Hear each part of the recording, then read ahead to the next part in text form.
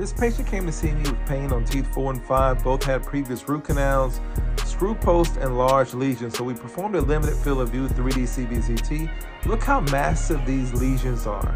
Look at tooth number 5. This lesion is literally a through and through lesion. So as we rotate it to the buccal aspect, you can see that buccal root looks like it's just sticking out, and that's because there's no more bone covering it due to the area of that lesion and how long it's been present. You can see on tooth number 4, the lesion is present as well. And tooth number 5, this is a true through and through lesion. So this lesion literally goes from the buccal aspect all the way through the palatal aspect and exposes the apices of these teeth.